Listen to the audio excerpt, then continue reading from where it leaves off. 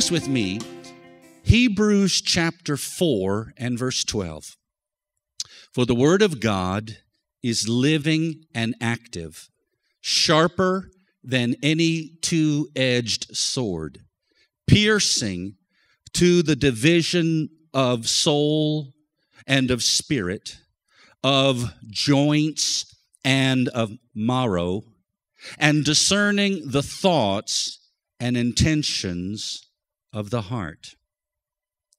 God's word is the foundation for our faith, the final authority for our lives, and the eternal truth by which we stand.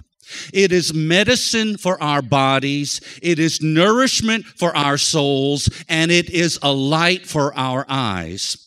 We cannot overemphasize the importance of God's word in the life of every believer.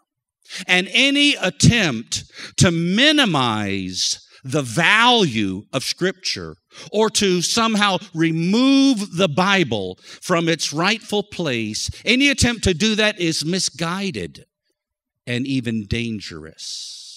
Smith Wigglesworth, who I refer to frequently, said this: the Bible is the Word of God, supernatural in origin, eternal in duration, inexpressible in valor, infinite in scope, regenerative in power, infallible in authority, universal in interest, personal in application, inspired in totality. Read it through, write it down, pray it in, work it out, and then pass it on. Truly, it is the Word of God. It brings into man the personality of God.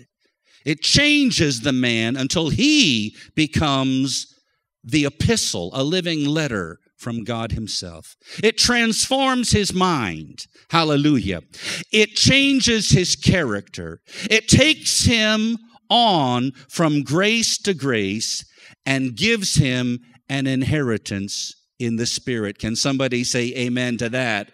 Hallelujah. Amen. Hebrews 4:12 says the Word of God is living and active. One translation says it is a living thing.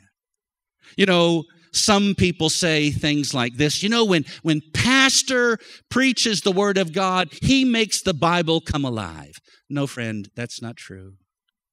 The Bible's already alive. Amen. But just as the life of the seed is not released until it is planted in the soil, so God's living word is not activated until it is received and believed in your heart. I want to talk about the importance of the Word of God. 3 times in the Gospel of John, Jesus referred to the Holy Spirit as the Spirit of truth. Isn't that interesting? He didn't even call him the Spirit of power. He called him the Spirit of truth. But what is truth? Well, in John 17, verse 17, Jesus was praying and he said to the Father, "Your word is truth."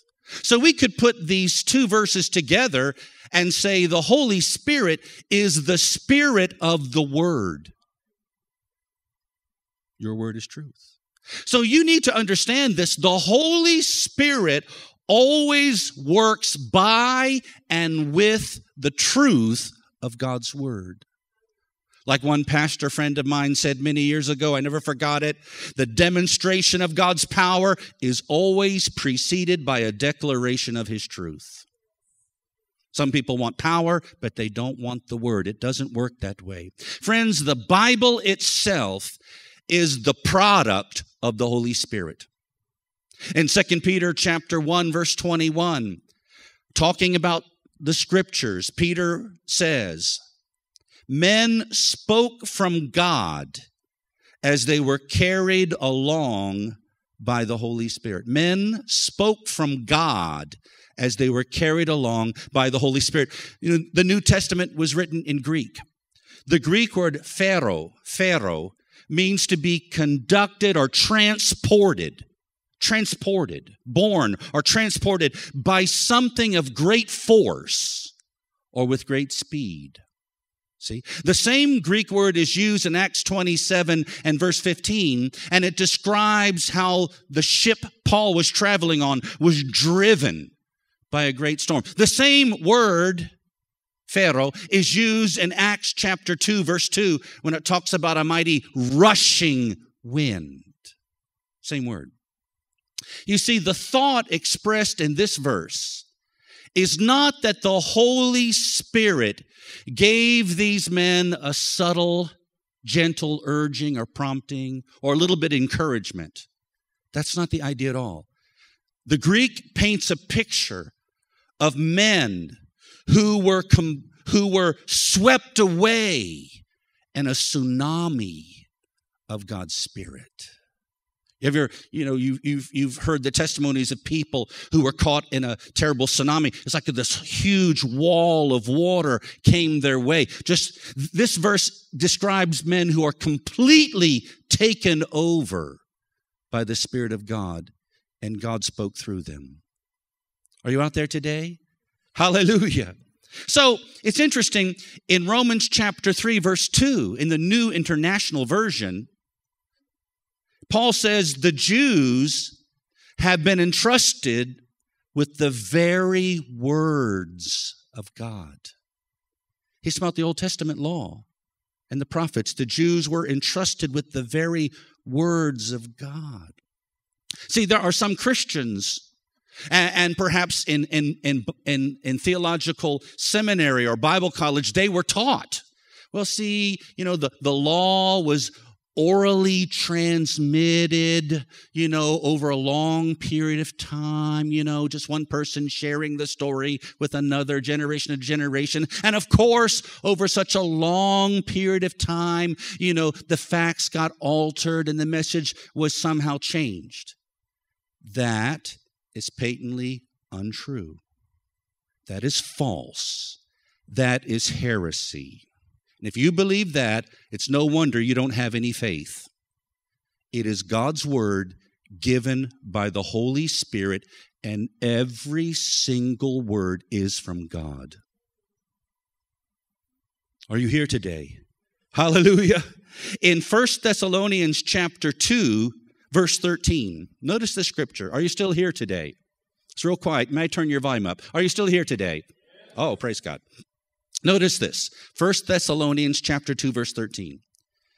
And we also thank God constantly for this, that when you received the word of God, which you heard from us, you accepted it, not as the word of men, but as what it really is, the word of God, which is at work in you believers.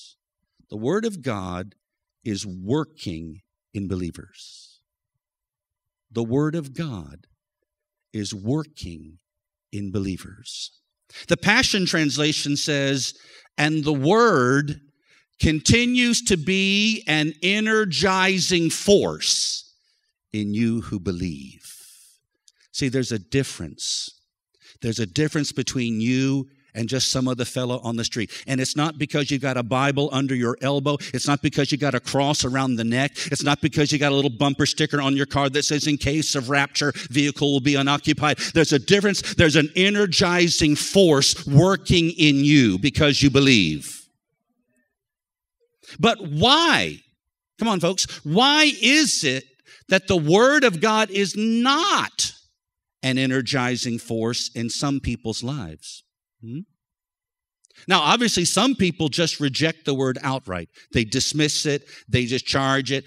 And even in the church world, some people, as you're preaching the truth, they don't like it. And they may smile on the outside, but inside they're frowning. See? But, God doesn't see your outside. He sees your inside. He knows whether you believe the word of God or not. Amen? But then again, others receive it, but only as man's message and not as God's word. I'm not talking about my sermon. I'm talking about the scriptures. They receive it only as man's message and not God's word. To them, the Bible is nothing more than a collection of ancient sacred writings to be appreciated and admired, sure, but not to be taken literally. Have you ever noticed how some people always call the Bible the good book?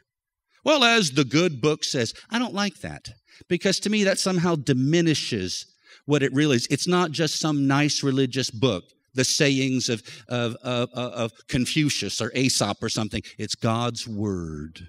It's God's holy word. That's what God thinks about it. That's what you need to think about it as well. Can I get some kind of response right now? Hallelujah. Amen. Now, some people, even in the church world, folks, some people will say things like, oh, but Brother John, men wrote the Bible. Men wrote the Bible. See? Well, if I wrote a letter to you, would you say, now, Brother John did not write this letter, the gel pen did? Oh, you're so smart. Blazing intellect is blinding my eyes at this moment. Yes, obviously, ink did not come out of my finger as I ran it across the page. You are correct, Einstein. But on the other hand, the gel pen did not jump up by itself on the paper and just start writing. It was in my hand as an instrument. I guided its every move. In fact, if you really knew me, you would recognize whether that letter was from me or not. Say, that's his handwriting. I know his handwriting. That's him. God used men to pen the scriptures, but they were the instrument in his hand. He guided them. He directed them. He spoke through them. Are you out there today? When I read the Bible, figuratively speaking, I recognize God's handwriting. I know that's from him, which I don't see in other things that I read. Hallelujah. It's interesting. In Hebrews chapter 3, verse 7, before quoting from Psalm 95, Paul, some people are not sure whether Paul wrote Hebrews because he never gives his name. It doesn't really matter today, but I'm fully convinced Paul did write it. Before quoting Psalm 95, Paul says this, writes this, therefore, as the Holy Spirit says, then he quotes the verse. Today, if you'll hear his voice, don't harden your heart. Then again in Hebrews 10, verse 15, and the Holy Spirit also bears witness to us, for after saying, and then he quotes from Jeremiah chapter 31.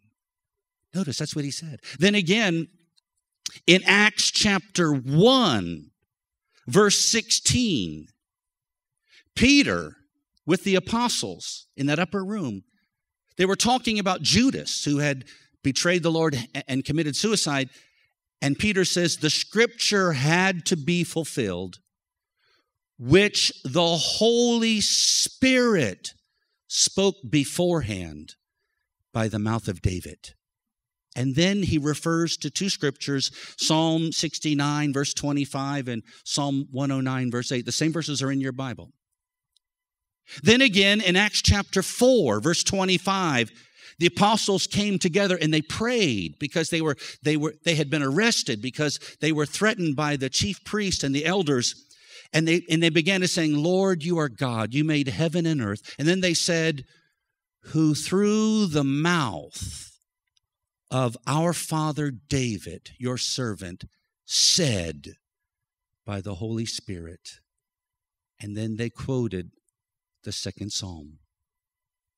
Notice Peter, Paul, the other apostles, they did not say, our forefathers wrote these words a long time ago, and we cherish them, and we respect them. No.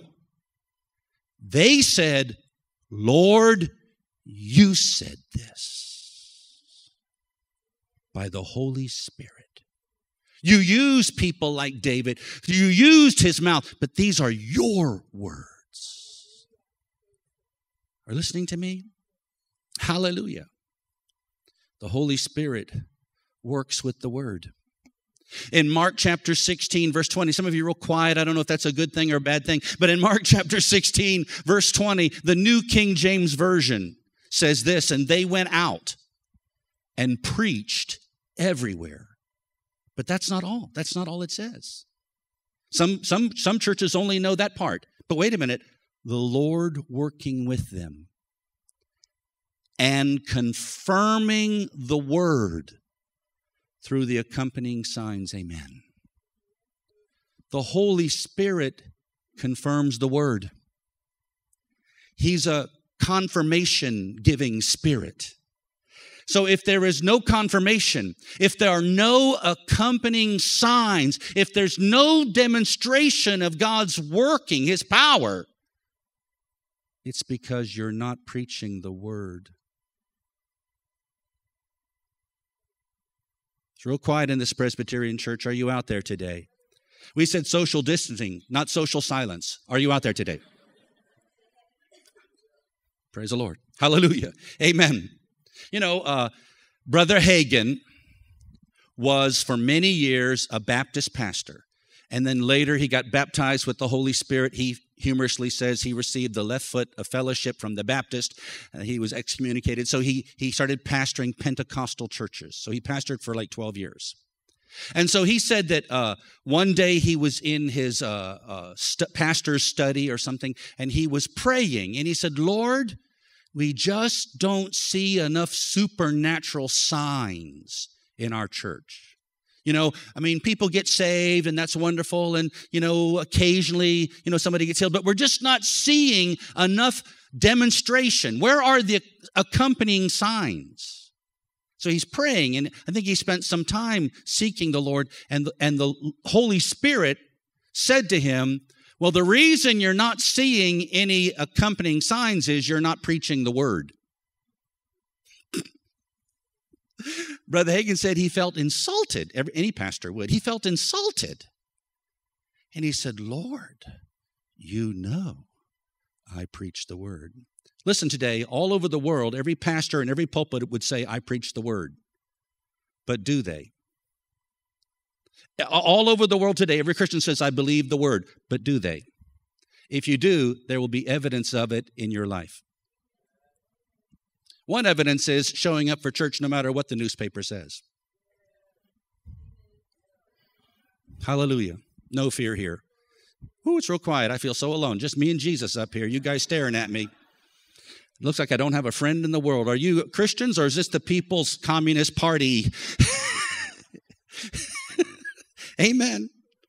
And as Brother Hagin was praying, he said, suddenly I had a vision, and he said, my body became transparent like glass. And I could look inside myself, and I looked down deep in me, and I saw something that looked like a crow or a raven, like a big black bird. And it came up. This is like the Lord's teaching him, you see. And so he was shocked, and he said, what's that? And the Lord said to him, that's your Baptist tradition. Aloshe. Jehovah say. So he reached in and he pulled that thing. He didn't know that's in me, and he pulled it out of him. And then he looked again and he said, I saw something. It looked like a tin can, like a tinna, a little bit rusty, but somewhat, shiny. And he said, what's that? And the Lord said, that's your Pentecostal tradition. Shundai, untie my bow tie, DDD. So he pulled that out too. And then the Lord said, see that you preach my word.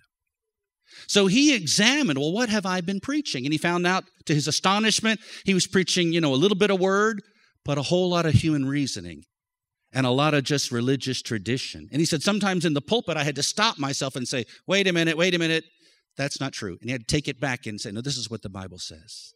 You know, just because you repeat what others are saying, that doesn't make it true. I think Abraham Lincoln said, if 15,000 people say a stupid thing, it's still a stupid thing. I know that's deep for some of you. Write it down, meditate on it. The Lord will give you revelation. Right? So you need to be careful. You're not just echoing what other people are saying. It might not be true. Amen. Hallelujah. So he began to preach the word, and they began to have miraculous signs in their church. I don't mean to say that every Sunday somebody has to be healed, or every Sunday there has to be some kind of a supernatural thing, but there should be some response from the Spirit of God in people's lives. Hallelujah. In John 8:31, Jesus said, if you abide in my word, you are truly my disciples. If you abide in my word, you are true. Notice he didn't just say if you abide in the church pew. He said, if you abide in my word, you are truly my disciples. The Greek word translated abide, meno, means to continue with, to stay in, remain, not depart, dwell, live in. If you live in, continue, remain, stay with my word, then you're truly my disciple. In other words, if you are not following the word of God, you are not following Jesus. You may think you are, but you're not. Or listening today. To the extent that we deviate from the scriptures, we stray into error. Some people keep the Bible at a distance. You know, it's just, you know, it's just there on the bookshelf. It's just something they turn to once in a while. And those are the people who get into difficulty. This is the roadmap for life. And if you don't want to get lost, you better keep it before your eyes day and night. You know, a pilot, flying a large airliner, a Boeing Airbus jet, he must continually correct himself because the winds are blowing. You know, you may just set your course, you know, headed due north, but the winds will blow you off course. The weather will cause you to be off even just 3 degrees. Just 3 degrees. But if he doesn't correct himself and keeps on going, instead of landing, you know, in Delhi, he'll land in Islamabad. Likewise, if you don't constantly correct yourself with the truth of God's word, you're going to get further and further and further and further away from the will of God for your life. See, a lot of people don't want any correction. If you just even mildly suggest maybe it might be a good idea to kind of make some change, they get red-faced and steamy and smoke comes out of their nostrils and they stomp out and they never come back again. If you're teachable, you're reachable. Did Jesus give correction to his disciples? How many of you ever said, I just wish I was living back then. Oh, that would be so wonderful just to be with him as he, you know, raised Lazarus and walked on. Oh, are you sure about that? Because when I read the Bible, I realize that Jesus sometimes had some harsh word for his disciples. Oh, you of little faith, why did you doubt? Come on, if Jesus said that to some of you, you'd become a Buddhist. You'd throw the Bible in the trash can. Come on, you can't be a snowflake. You got to be a man of God. You got to have a little backbone. Amen. Praise the Lord. Now, some people, I think in general, some people have accused me, your beloved pastor. Some people have accused me of being a Bible thumper. He's a Bible thumper. Then again, in the wilderness, when he was tempted by the devil three times, he responded, "It is written. It is written." All in Matthew chapter 4, verses 4, 7, and 10. And then each time he quoted from the book of Deuteronomy. Some people here would never read the book of Deuteronomy, but evidently Jesus did. And he knew it. He knew it well. When someone asked Jesus a question about salvation, he responded in Luke chapter 10, verse 26, "What is written in the law? How do you read it?" He called the Old Testament commandments the Word of God in Mark chapter 7, verse 13. In John 10:35, he said the Scripture cannot be broken.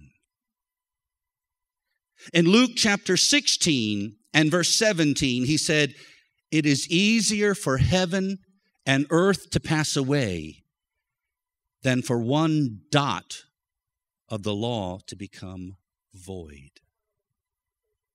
So, I guess Jesus was a Bible thumper too.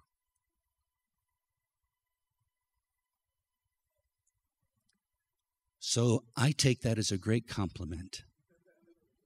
Thank you. Amen. So though he was and is the Son of God, he held the Scriptures in the highest regard. And so should we.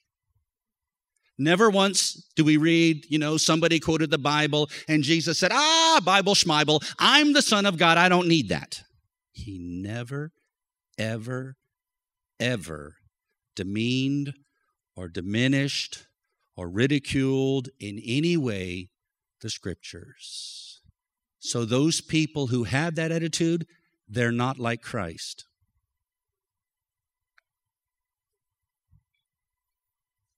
That's true. Real quiet here today. Can somebody say something? Say, "Oh me," "ouch," "oy vey," "hello sunshine," something. Hallelujah. Every now and then breathe. It's good for your brain. All right, now let's look at another scripture. Romans chapter 10, verse 17. How many of you know this verse already? Okay, I'm so glad you're here today. Romans 10:17 says this. So faith comes from hearing. We could stop there and preach another sermon, couldn't we? Some people don't want to hear nothing. So then faith comes from hearing, not just sitting. But some broad-bodied women in the church have no faith at all. It comes from hearing, and hearing through the word of Christ. So if what you are hearing does not produce faith in you, it's not the word of God. Many Christians, especially from Nagaland and the Northeast and other parts of this nation, many Christians graduated from seminary with less faith than they had when they first enrolled. Why? Because they were not taught the Word of God. They were taught theology. Oh, isn't that the same? No. Never, never the same. Are you here today? I don't mean to be unkind, but then again, I'm not being apologetic for what I say. I'll never apologize for speaking the truth. I noticed one pastor, he said that every day, he reads the writings of one particular theologian. And he said, and this theologian is well respected in the ecclesiastical world. But one small problem. This theologian does not really believe the Bible is God's word. He does not believe the Scripture is infallible. He thinks it has errors. He considers the Genesis account of creation to be some sort of religious, spiritual saga, but actually God created the world through evolution, and evolution is bunk. If you were here on a Wednesday night, we already proved to you that that's not only not biblical, it's also not even scientific. Huh? Not to mention that the man's writings are full of contradictions. Yet this pastor said he feeds on this every day. Before you accept someone's teachings, take a look at that person's life. Come on, I've said this before, but I think people in Nagaland are probably the most gullible people on the planet. Sorry, I'm saying this as your friend. They believe anything except the truth. As a boy, of course, not you. Those other people out there, not you.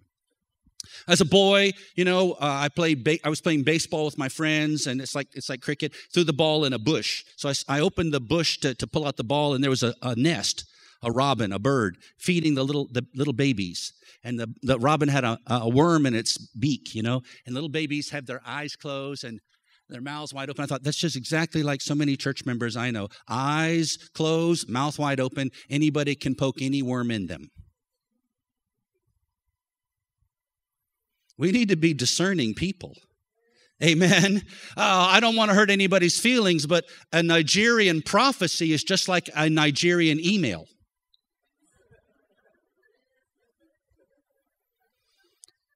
I should be a multi-billionaire by now, but I still haven't got that. Did you get the money yet? No. You'd be a fool to believe some things. You don't even know who these people are. Huh? The person that you're reading after, is he born again? Gee, that's a good question. Maybe he doesn't even know. Maybe nobody else knows if he's born again. Is he baptized with the Holy Spirit? Well, Brother John, I don't think you should make a big issue of that. Well, Peter was, Paul was, John was. I think that's good company to run with. Do we see the working of God in that person's life? Come on, some theologians have never had a prayer answered. Never. And if you read after them, your prayers won't be answered either. No, I make no apologies for this. I live and breathe for the truth of God's word. Till my dying day, I'm going to say, follow the word of God. Follow the word of God. Amen. 1 Corinthians chapter 2, verse 4 and 5. 1 Corinthians 2, 4 and 5. And my speech and my message were not in plausible words or persuasive words of wisdom. He means human wisdom, see. My speech and my message, my sermon and the content of what I was saying was not in persuasive words of just human wisdom, but in demonstration of the Spirit and of power, so that your faith might rest in the wisdom, not in the wisdom of men, but in the power of God. Paul was one of the most educated men in his day. Highly educated person. You can tell just by reading the Bible, highly educated person. Yet he knew that if he preached the gospel with eloquent, impressive words, he would rob the cross of its power. He said, when I came to you, I made a decision. The only thing I know is Jesus Christ and Him crucified. He said, I didn't come here so that you would be impressed with me, but so that you would be impressed with God. If you impress people, you can't bless people. Are you listening to me? Hallelujah. Some theologians camouflage their unbelief with academia. They use difficult, understanding words. Nobody can figure out what they really mean. And because you don't know what it means, you think it's profound. Like the time I was preaching years ago, and when I got through, one fella came up to me and shook my hand so enthusiastically and said, "Oh, Pastor, I know that message was from God. I didn't understand a word you said." No, that's he took it as he thought that he was complimenting me. I took it as correction. Notice this. Jesus never preached anything complex. Not complicated. It's profound, but it was very simple. He talked about sheep and goats and vineyards and wells, things that people, ordinary people who had no education, could grasp and understand. So if you hear somebody preaching something that's so murky and nebulous and esoterica and complicated, they did not get it from Jesus. Hallelujah. Hallelujah. Don't wade into theology thinking that you'll impress everybody. Maybe they'll be impressed, but that's not the deal. The deal is to bless. So speak the simple truth. And by the way, when you really know something, you could teach it to the covenant kids. Because they won't put up for that mumbo jumbo. You start just slinging around theological terms with adults, and they don't want to say the emperor has no clothes, so they'll say, oh, praise the Lord, ooh, very good, and what a wonderful message. But the kids will say, what are you talking about? And you'll be exposed. Amen. While I'm on the subject, I'm almost done. I know some of you are feeling uncomfortable. Praise the Lord. Parabutos tutiho. Now listen. You need to build your life on the Word. I appreciate music. I certainly appreciate our praise and worship team. I work with them on a lot of things, and I appreciate music. I actually have a degree in music. You'd never know it today, but at any rate, my father paid for it, so I think in his honor I should tell you about that. But you can't build your life on Christian music.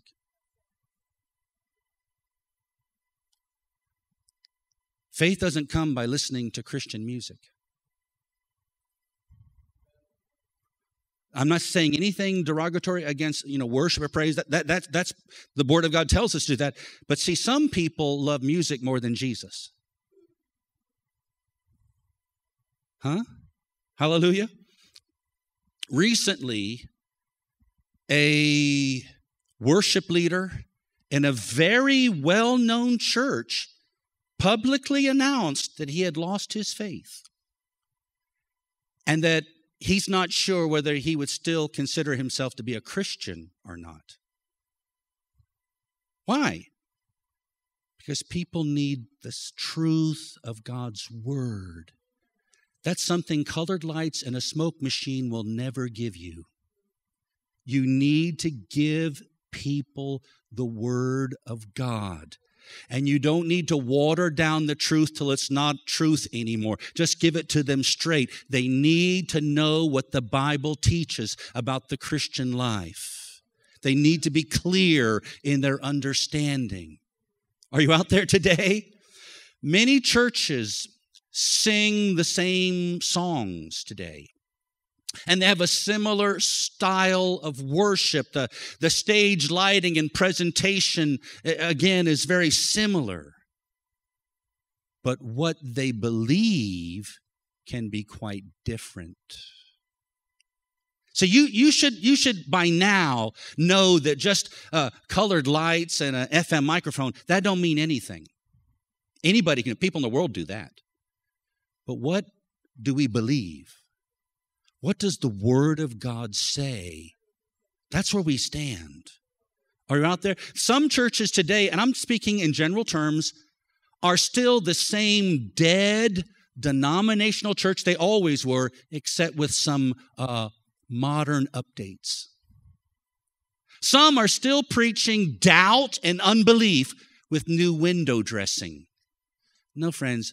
We need the Word of God. We need it clear and understandable in our hearts. Can I get an amen today? Praise the Lord. Now, some Christians, I'm almost done. I can see you look impatient. Some Christians, there's no service tonight. Some Christians will argue, yeah, but people that strongly emphasize the Bible, overemphasize the Scriptures, they're just modern day Pharisees. Just a modern day Pharisee, legalistic Pharisee. Let me say something to you. In John chapter 5, verse 39 and 40, Jesus was speaking to the Pharisees. And he said, you search the scriptures because you think that in them you have eternal life. And it is they that bear witness about me, yet you refuse to come to me that you may have life. But Jesus never criticized the Pharisees for studying the scriptures. He never said, you guys are just wasting your time reading the Bible. He never, ever said that. He criticized them for not believing it and not practicing it.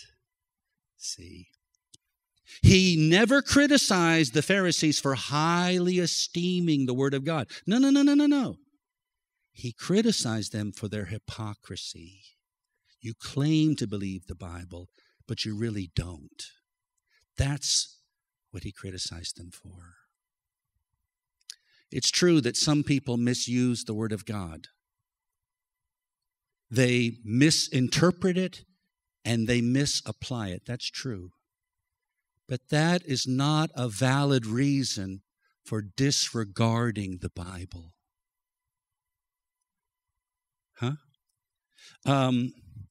Just because someone else had an accident in their car doesn't forbid me to drive my car.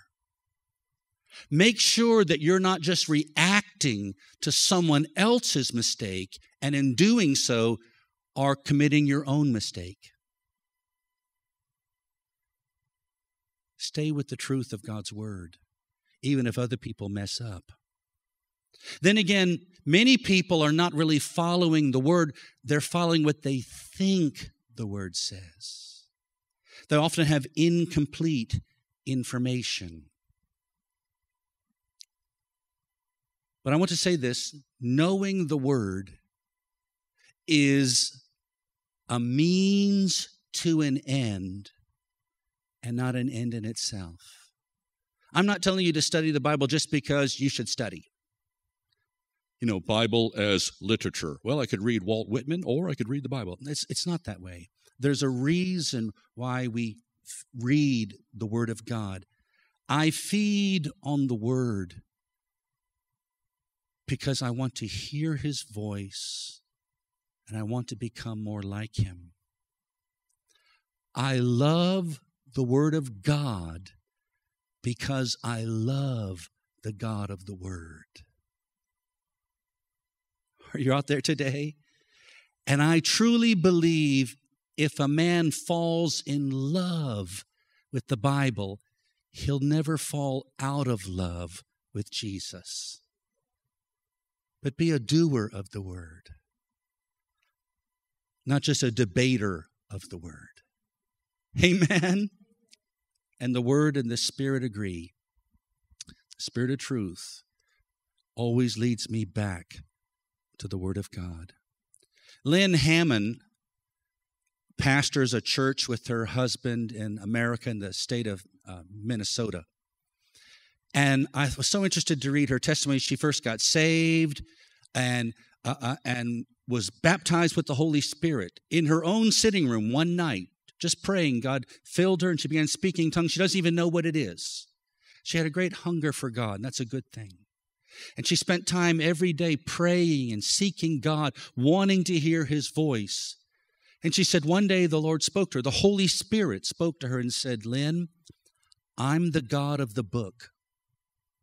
If you want to hear my voice, read my word. I think so many lives that we know would be bettered if they would put God's word ahead of every prophecy, dream, feeling, vision, or anything else. Put His word first in their life. They would be less susceptible to deception. They wouldn't be pulled and swayed by every wind of doctrine. Their lives would be solid and they'd be strong. And yes, they'd be more spiritual too. Can I get an amen? Would you stand with me to your feet? Praise the Lord. Hallelujah.